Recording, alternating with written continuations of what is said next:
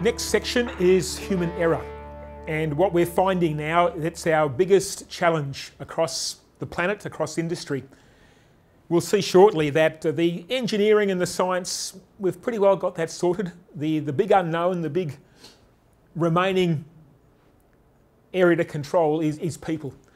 And people are interesting because people have choices. The thing with reliability, and the fortunate thing, is we're dealing with machines. Machines are designed to live within certain parameters, and all we have to do is sustain those parameters and the machine is healthy. So reliability is basically fairly straightforward because the machine, what it needs, we know that. We simply provide what the machine needs. When it comes to people, they aren't machines. They are independent, they have their own view of situations, and they're very variable. And people, of course, that variation makes us what we are, makes it the fun it is to be involved with people. But it also means when it comes to looking after machinery, that variation leads to problems.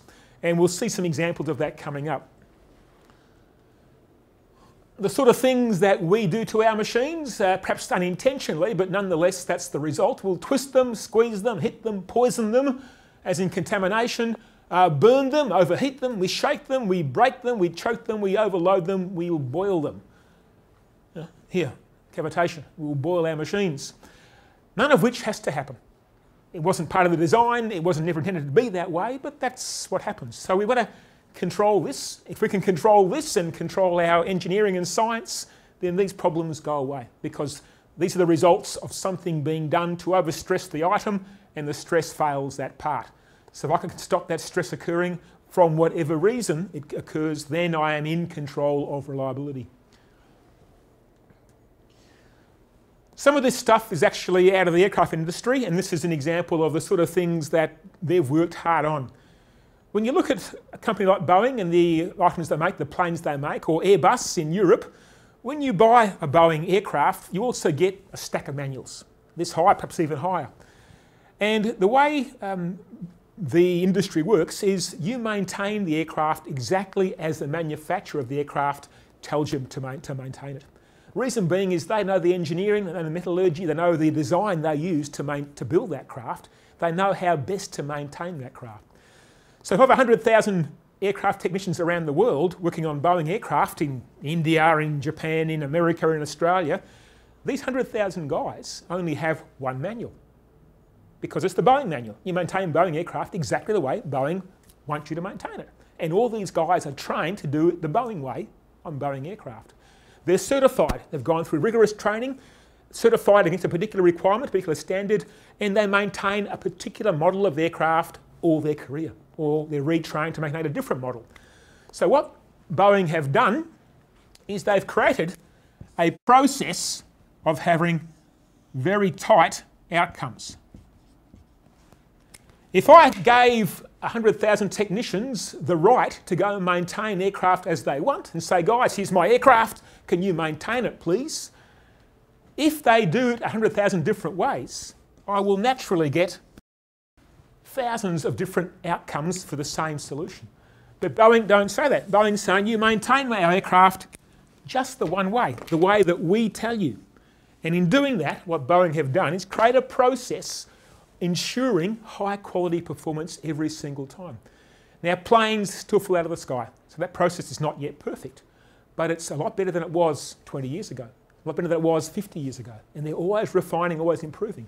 So that philosophy of Boeing and Airbus to have a one only way to maintain and operate an aircraft, no matter who you are in the world, produces the reliability that we now enjoy in air flight. That logic is sound, it works, it can be improved, and that's the logic we should apply in every industry because it gives us one outcome, a known outcome, every single time. Now, of course, in industry, general industry, we're unlucky because we aren't regulated. Aircraft industry and nuclear industry are lucky because they have regulations that tell the owners they must maintain the equipment to a certain level of reliability, and they are forced by law to do the right thing. The right thing produces the right result. General industry, there's no law as to how to maintain a pump. We'll do it as we think. So in our machines that are made of many parts, we're in a situation like this. This particular machine or item is 9 parts, one way only to build it. and more than 40,000 ways to build it incorrectly. And our machines have more than 9 parts. And we have hundreds of parts.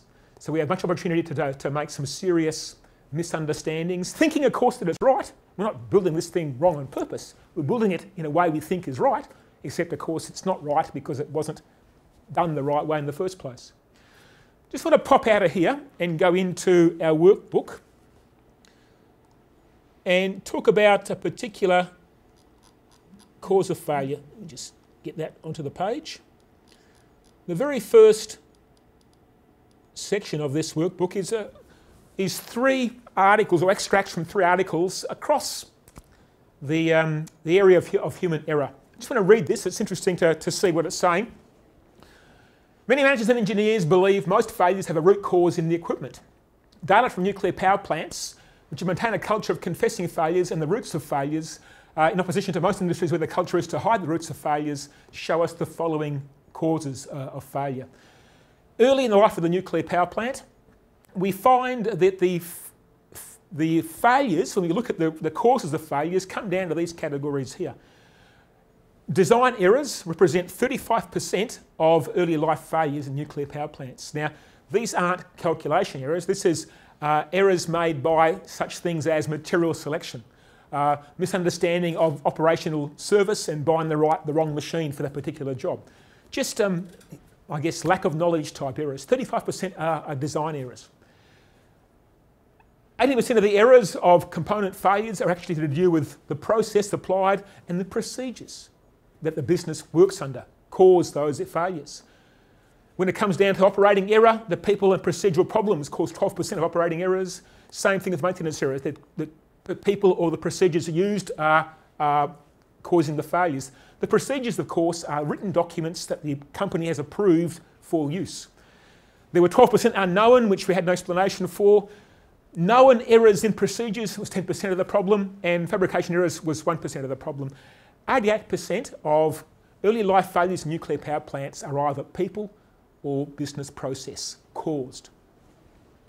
As the plant matures and they solve those commissioning problems, it comes down to 72% are either people or business process. Nothing to do with the machines, people or business process. Next one down is from the ASME, American Society of Maintenance Engineers, decade report. The next one's due out next year in 2012, but it'll be the same story as they had in 2002. For the 10 years between 92 and 01, 127 people died from boiler and pressure vessel accidents, 720 people were injured. There were 23,000 plus accidents reported. 83% direct result of human oversight or lack of knowledge. Same reasons were listed for 69% of the injuries, 60% of the recorded deaths. Human oversight and lack of knowledge kills people. And the final one is at the bottom there, from an extract from a book on reliability engineering. A major challenge to reliability theory was recognised, and the theoretical probabilities of failure were compared with actual rates of failure. And natural rates considered the theoretical values by factors of 10 or 100 and more than the calculations advised. They identified the main reason for the discrepancy to be that the theory of reliability employed did not consider the effect of human error. Human error anticipating failure continues to be the single most important factor in keeping the reliability of engineering designs from achieving the theoretically high values made possible by modern methods of analysis and materials. Nothing wrong with our machines, nothing wrong with our engineering, nothing wrong with our science. The problem is our business processes are lousy and our people, you and I and everybody else, don't know enough about what the right thing to do is. And this is what we're finding is the challenge for us now. Again, aircraft industry, because when people make mistakes in aircraft industry, many people die. They've had a big look at this, and there's a lot of work being done by aircraft industry, which I've simply grabbed and show how it's real and put into perspective what's happening in general industry. What we know is technically, engineering-wise, very few accidents are from those areas there. 80% of the accidents have human factor type issues involved, including lousy business processes. Instructions that don't explain things properly, that confuse people, that don't have information that's vital to understand. And here's our figures from that previous presentations and previous extracts I mentioned. So 80% plus of our problems are business process and human. So if I'm going to try and improve a company, I don't want to work on the machinery. The machinery are suffering because of us and our lousy business processes. If I'm going to improve a company, I want to work on the processes and the people. If I can get the processes improved and lift the people up to understand more and appreciate things more, I'm going to get the results that we want. So in plant and equipment wellness, in the plant wellness way, it's about understanding where the focus has got to be. Education is going to be a big player. Very good, clear instructions, good procedures, people trained to the procedure. This morning, when we broke that paper clip, once I began having one way and one way only to break clips, our distribution came right down to very controllable areas. So same here, if I have a procedure that is well written, clear, everybody's taught to follow it, then I can guarantee the outcomes, because that's what Boeing done. Boeing has guaranteed the outcomes of their procedure for maintenance and flying aircraft. They've controlled the training, the knowledge, the practices, the procedures to guarantee a certain result. And that's the thinking that we try and adopt in the plant wellness way. So in plant wellness, one of the first things we're going to do is understand why things fail, discover what causes that in a company, and then change their documentation to include the prevention of that failure. So we're going to be a lot of documentation revised, because that's where the trouble is. It's going to be people not knowing and documents that are useless to us that don't know. And that again, I didn't realise till only a couple of years ago. I would have been an engineer and worked on the machine and done an RCA on the machine and put RCA through the whole company, and everybody learns RCA, and still the machines keep on breaking and breaking and breaking because they have missed the whole issue. They're being broken by the company's practices and the lack of knowledge in the people. That's why they're breaking. So I've got to solve that problem, and then the machines improve. Now, would RCA just not ever identify this? Would it just miss it? Yes, it would miss the global impact of this. What tends to happen with an RCA is they will find the problem, and very often it'll go back to the procedure failure. Oh, let's write a new procedure, which they write a procedure for this one problem. What it'll miss is that every machine is in the same risk. Now, one procedure's been improved, but if you've got 100 procedures and 99 weren't improved, but only one was improved, then it's not much change really in the business. It's a very small fraction out of a huge possibilities. So we intentionally go in and look for problems and imagine problems and look where the risk is. And if the risk is too big, we go back and improve the procedure and retrain the people in the correct practices. Then I adopt the Boeing way. I adopt the Boeing philosophy. And that forces me to change my business process outcomes to the ones that I want. And in doing that, of course, all this money that I've lost, all this money here, I don't lose it anymore, because this is all lost money. Now that money stays in the business. And that's where this thinking goes. This is why, in the end, it's going to be a paper-based, step-through process. But if we design our process correctly, the process outcomes are also guaranteed, which will be high reliability, high uptime, high profitability, high availability, all the things that businesses are looking for. The trouble, of course, is, or the challenge, I guess, not so much trouble, the challenge is we're dealing with people. It's human factors. All of us are different. We've got different shapes and physical abilities. Our psychological aspects are all different, all varied, depending upon our previous experiences. Our physiological is different, and that affects the way our brains work, and psychosocial as well. There's a whole bunch of factors that the aircraft industry realises they have to manage. And of course now pilots have been for a long time, on a regular basis, they're physically checked. Go to the doctors, same with the mechanics working on the aircraft. They're physically checked. Are they still competent to do their job both mentally and in their skills? Because we're trying to build a process that delivers the same results every single time. And we're dealing with people who are hugely variable and don't really want to change people. It's going to be impossible to change people. What we're going to do is build a process that allows people to be people, but the failures do not then result into breakdowns of machines. So I don't want to be looking at blaming people. we are doing the best we can. We're all doing that. But if my business process is a lousy process that allows human error to multiply and to magnify, then I want to change the process first. In the aircraft industry, the dirty dozen is the 12 areas that they're focusing very hard on to try and improve and control the impact of people on their business. A lot of research done in this, a lot of data on the internet, 2 or 3 day courses on this particular area as well. But the 12 key things is lack of communication. Literally, you know something that you should have told me, but you never did because the opportunity to communicate never came up. And what's happening now in the aircraft industry is the maintenance mechanics and the pilots are now being forced to go into a room together. Each partner has a set of questions they ask each other, write the answers down. So the aircraft industry has put a process into place to force guys to talk on particular key points that make planes safe to fly. So that's how we build a process to make communication happen in a company. We actually ask people the question face to face, write down what they say so that we actually hear correctly what we think they said, because what you say and what I hear and what I think are 3 different things. I've got to make sure that what I write is what you meant, and so I get the right information. So yeah, communication and passing on what we know is vital. Teamwork. Teams, when you look at how a team operates, we help each other. If I'm weak in one area, my buddy comes along and lifts me up and strengthens me by giving me his support in my weak area.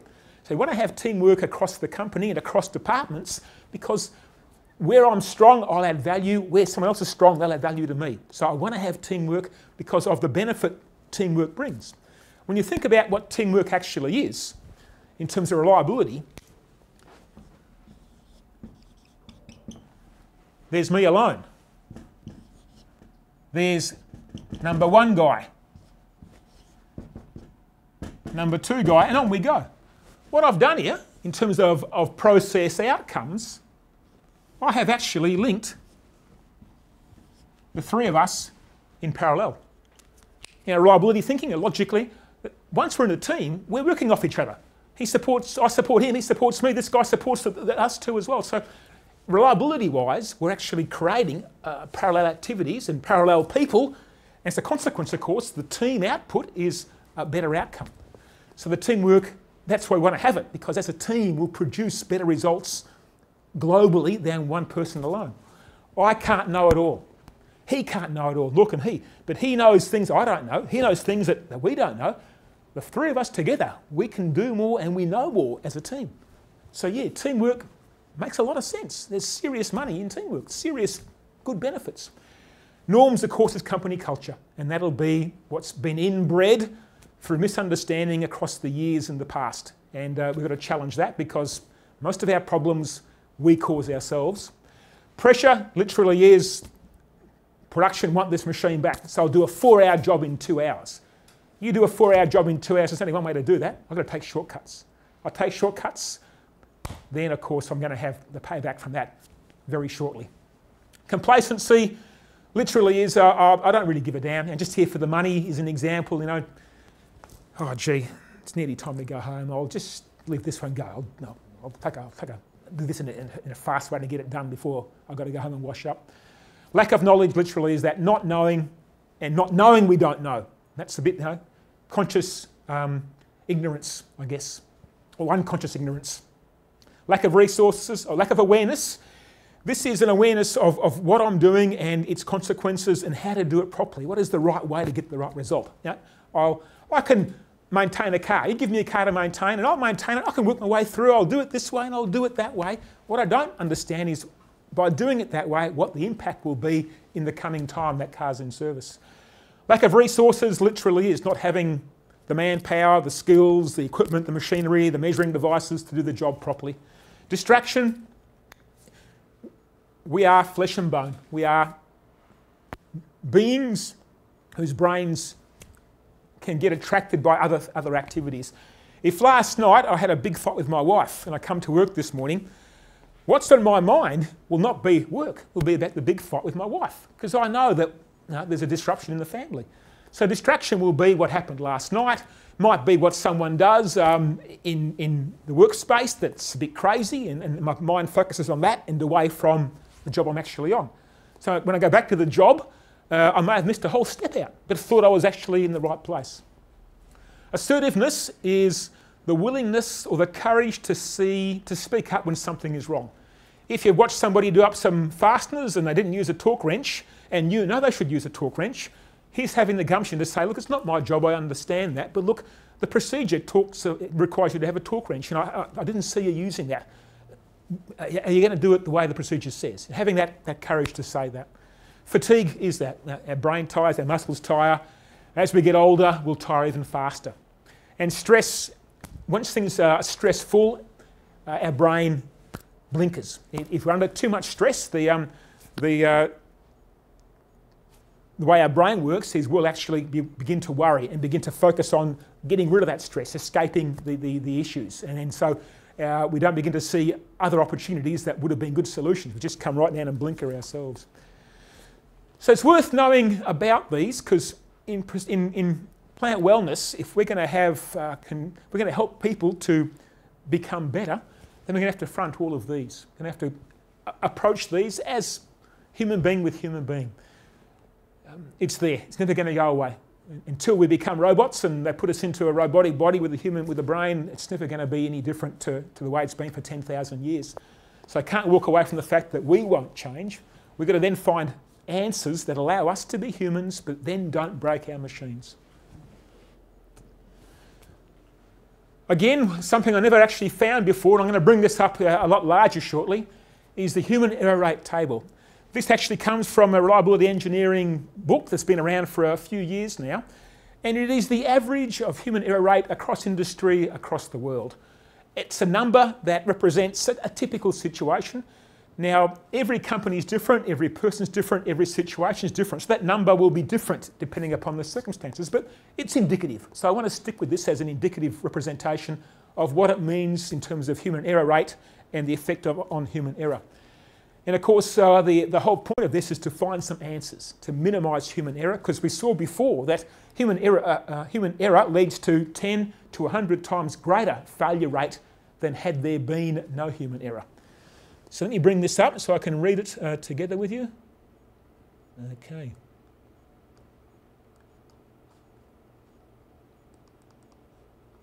Just have a read of what this table says. So we have here human error rates of in the order of 1 in 10,000.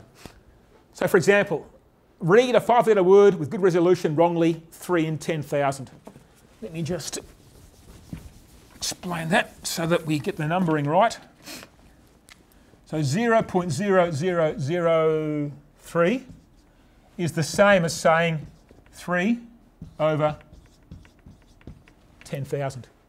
So in 10,000 times of reading a 5-letter word with good resolution wrongly, 3 times we'll read that word, think it's something else, but think it's still right. We'll misread and think it's right, 3 in 10,000. Not very often, but it happens. Another one here, select wrong switch, the mimic diagram. So I've got a diagram of the switch panel. I'll get that wrong, 5 in 10,000. Not very often, but that switch is one that leads to a failure. Then every now and again I'm going to throw the wrong switch and it'll lead to a breakdown. Fail to notice crossroads. Fail to notice major crossroads, 5 in 10,000. There's a story of a truck driver in Australia who was driving between 2 country towns. They were doing a construction in one of the country towns and taking the dirt on this tip truck to another country town to get rid of that dirt. And between the 2 country towns there was a railway. And for many, many months, this truck driver would go from the construction site to another country town, dozens of times a day. And every time he'd go across the railway, no train, no train, no train, day after day, week after week, month after month. One day, there was a train. He hit it. 5 people died. And what happened was he didn't see it. Because for hundreds of times on that section of road up here in his brain, no train. So in his brain had said, well, this section of road, there's never a train. There's not going to be no train today. Unfortunately, there was a train today. And this is how we get it wrong. Things that we see repetitively are not a problem. if there's a change, our brain doesn't see the change. It just accepts it was like it was the last 10,000 times or 110 times, and in this case, 5 people did.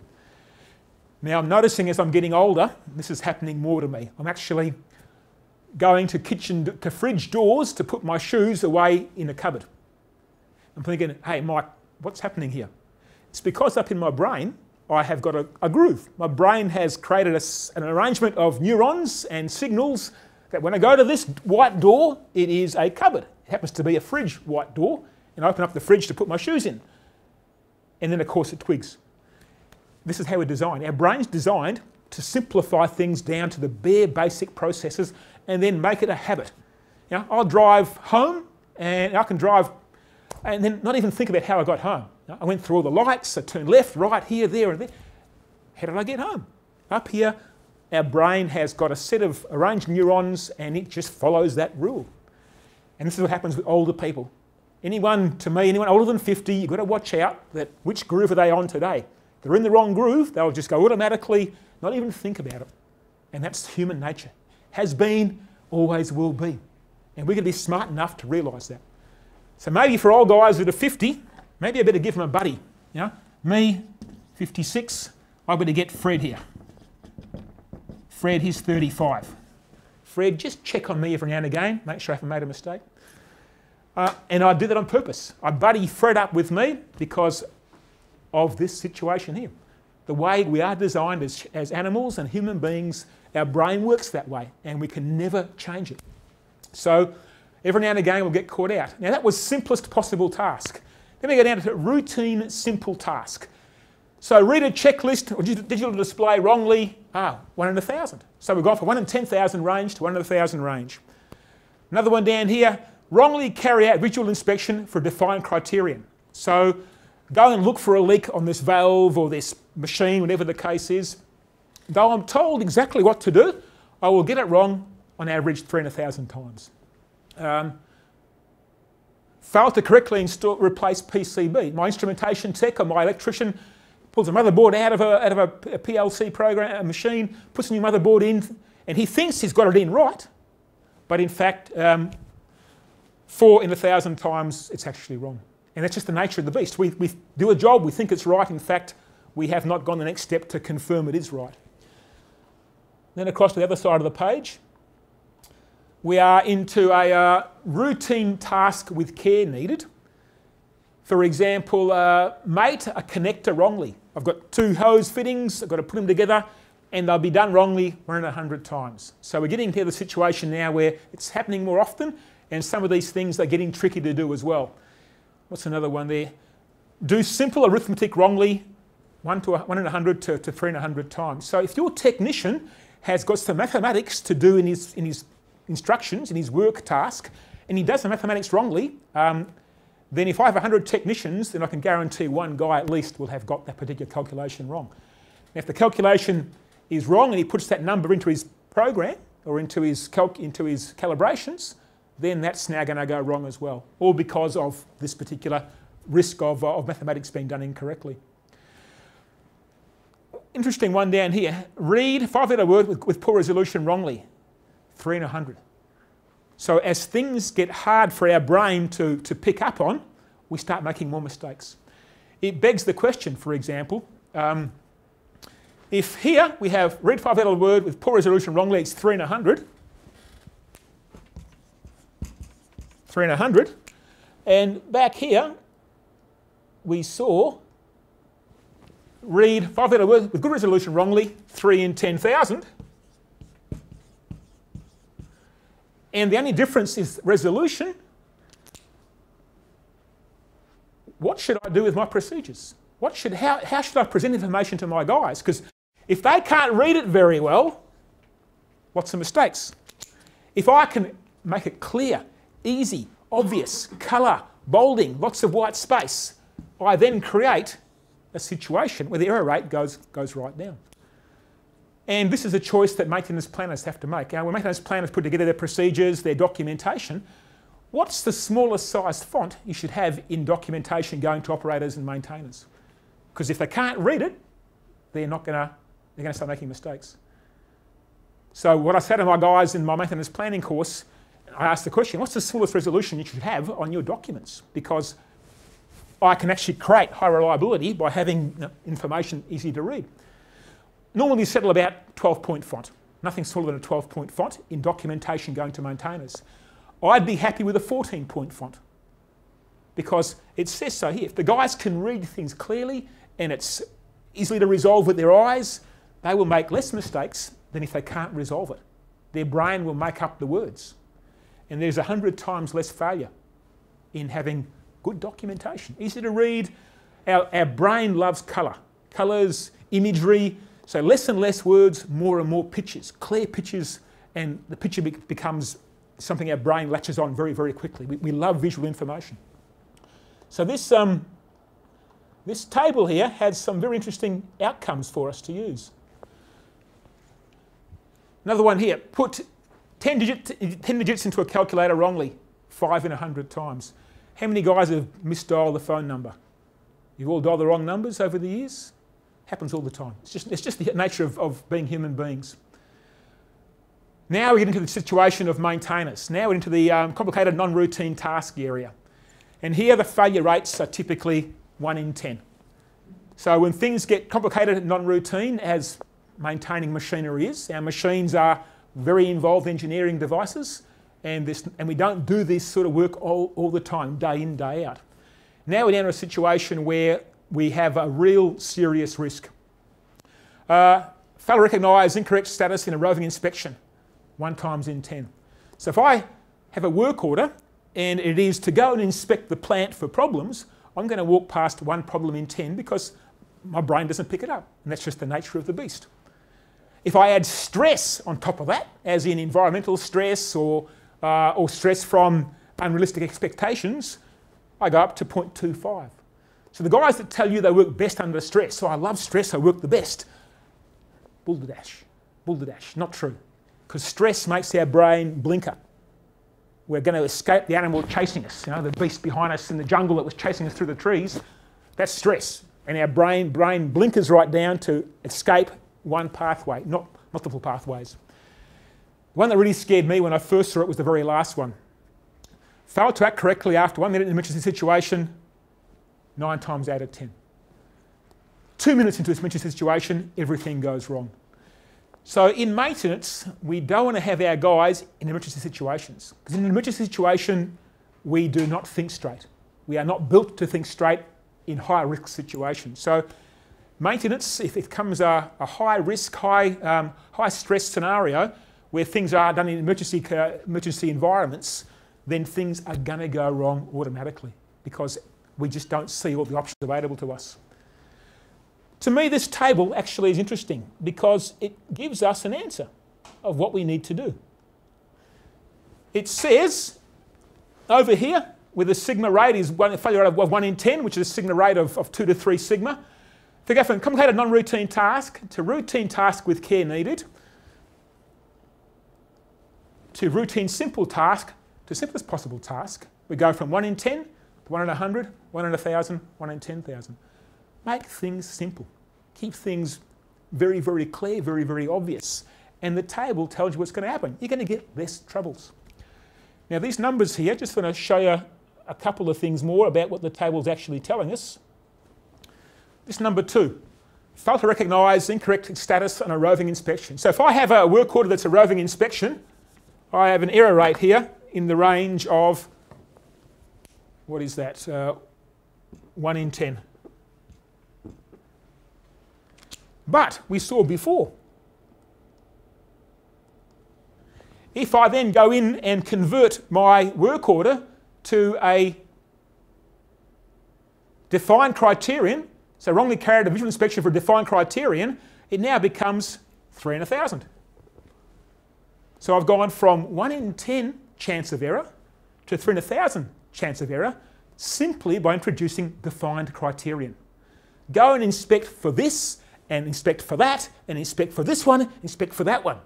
Very clearly. So I now develop a checklist, as it says up here. Red checklist, digital display wrongly, 1 in 1,000 times.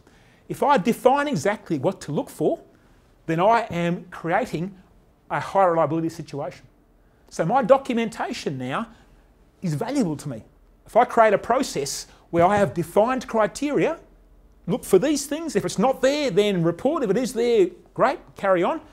The table says to me, I will produce reliability. I'll produce a far better outcome and far fewer human error effects.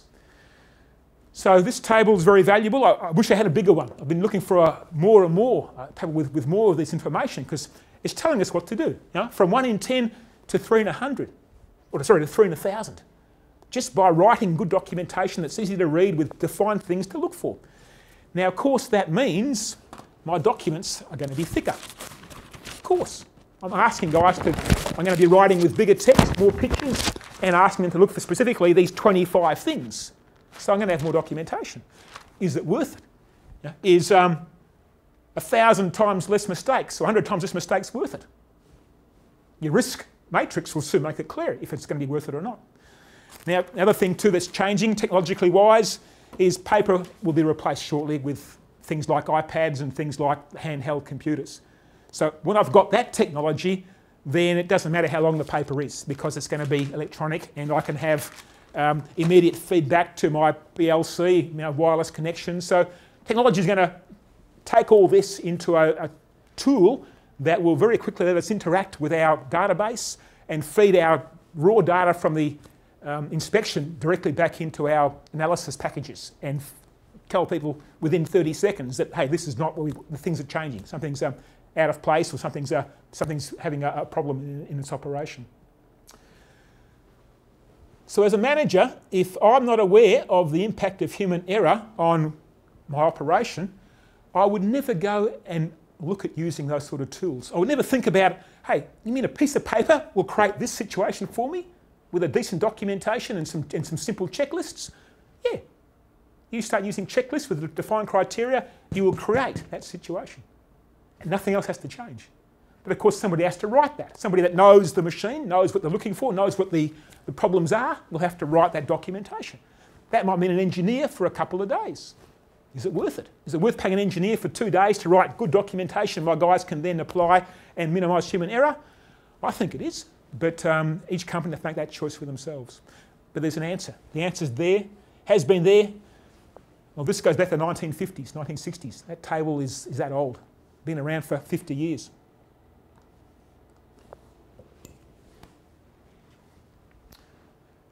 So yes, we have an answer in that table. We have what to do is to simplify things, to make things clear for our brains, to give our brains information to work with. Pass, fail, yes, no. Very clear, defined criteria. And you will create fewer problems. You will save human error. Now, this is the world we live in. We have machines that are a series arrangement of parts. Every single part has to be incredibly reliable, maintained and operated by people who are failure prone, who are error prone. And this is why maintenance and reliability is so hard in companies. I don't know, if that fails, if my lubrication fails, my machine fails. If my bearing fails, my machine fails. There is so much we have to get right. And this is the challenge that we're facing across the world. So many things to go wrong, of which there are so many ways to make them go wrong. Yeah, we've got to find one process where things do not go wrong.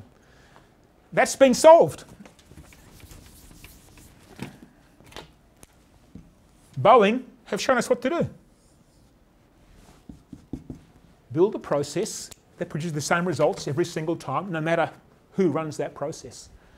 So I want to take Boeing's thinking, the Airbus thinking, and apply that to all our machines, because they're all built the same way. A long string of things that can go wrong with people that can make things go wrong unintentionally. And I've got to solve those problems. Now, this one here, lubrication, is interesting. Lubrication, I put it up there on purpose. In a bearing, lubrication appears twice in this chain of components. And lubrication is a component in the machine. So if I have lubrication that is of poor quality, of contamination, because it appears twice, I've got 2 places for that lubrication to fail the machine.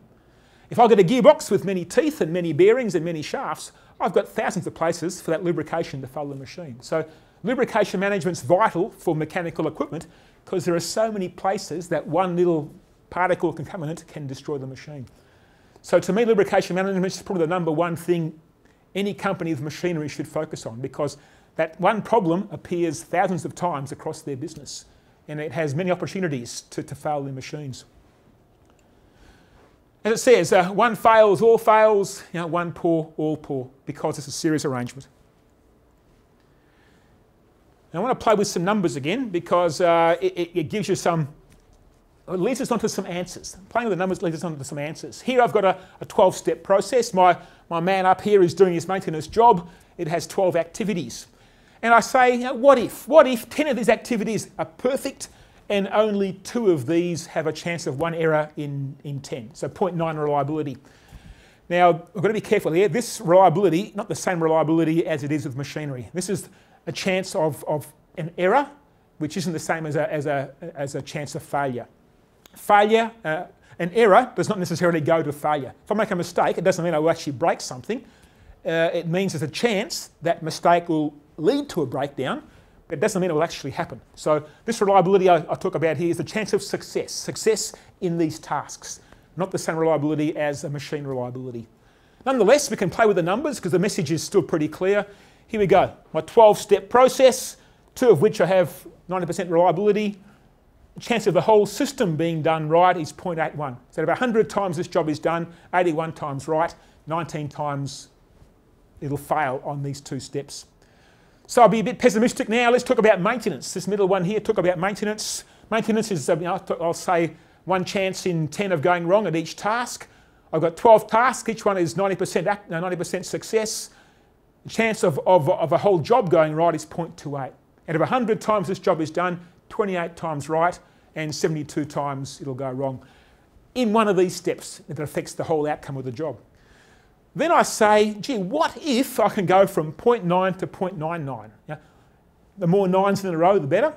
So here I go. If I can do that, if I can get all 12 at 0.99, my chance of the whole job being done right is now 0.98. So 98 times out of 100, it'll be done right. So it says to me, not knowing what to do, but if I can create that, if I can go from 0.9 to 0.99, then I will produce many more jobs that are done right. The machines are now maintained properly, run properly, rebuilt properly many more times.